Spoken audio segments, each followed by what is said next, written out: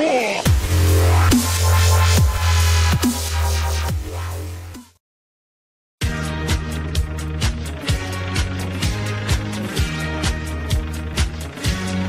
Olympic Project. What is up guys, GT Messi here and welcome to episode 2 of the Olympic Project. The sport I'm going to be bringing today is the women's football, and this team's actually pretty fun to play with. It's a 4-4-1-1 formation, as basically a standard formation. Yeah, and it's got basically all the people are supposed to like either women or lesbians. No offense if you're a lesbian, but that's all I could think of. So in goal we have Sirigu of PSG. So that's actually a really good goalkeeper, and he's got a nice womanly haircut there. That's the reason I put him in goal. He has got it in form, and he, yeah, like I say, he's got some great stats like 84 reflexes and 80 diving. I actually quite like him in goal, and he's only got 6 chemistry, which was a bit of a letdown, but yeah, other than that, he's a solid goalkeeper. So right back we have Q-Ro Lee. This man does actually like a bit of a lady boy. His hair is quite, yeah, let's move on from him. Then we have your Bob Stallion lesbian, Jae-Sung Lee. He is a bit of a slow man with only 60 pace at the back. He's got a decent heading stat, which I don't mind. But I could have, not all everyone looks like an actual full-blown woman. It's just the hair usually can gets me to pick them. So at centre back we have the Carlos Poyle. This man is an absolute legend at the back. He's got amazing defending stat of 88 and 84 heading. He's very slow, but yeah, he does it like a bit of a lady. Everyone knows him, so I don't really have to go on about him much. And then left back, the last defender, we have Jung Yo Lee. This man, woman, thing, yeah, him.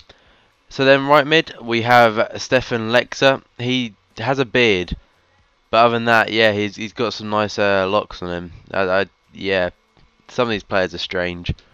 And then centre mid, sorry, we have Charles Joseph. This player is an absolute legend on the game. He's 6'3". I think he's got 90 plus strength, and yeah, if he had a good shooting stat, like say about 75, he would go for a lot more in my opinion, because he's actually a very good player. But apart from his nationality is Grenada, I don't think there's any other player from there. So yeah, next centre mid we have Chris Head from Aston Villa. He is a bronze, but he's actually a very good player. He's got a nice long hair there, 76 pace, and he's got decent dribbling and stuff like that. But yeah, he's a good player. And if you got a bronze Premiership team, I'd recommend getting him. And then left mid, we have upgraded Pablo Piatti.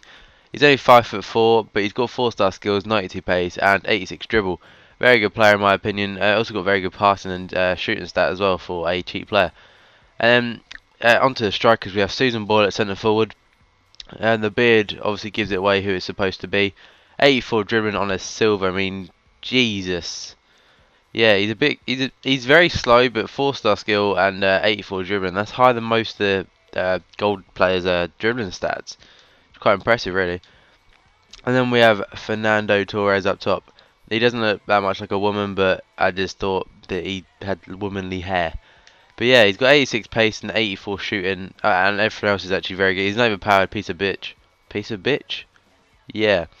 Yeah, he's a very good player, and in my opinion, he's one of the best strikers on the game, and he links up with the Subo there. So yeah, guys, I'm going to leave you some goals. Oh wait, we also got Fatima Whitbread on the bench, or in the reserves. I never played him, but yeah. Yeah, I'm going to leave you some goals. I've actually played 3 games of this team, and I've actually won all 3, I think. No, I lost one in the last minute. But yeah, it's actually quite a fun team. It's more fun than the Javelin squad. But yeah guys, if you've enjoyed this series or so far, please leave a like and subscribe to see more.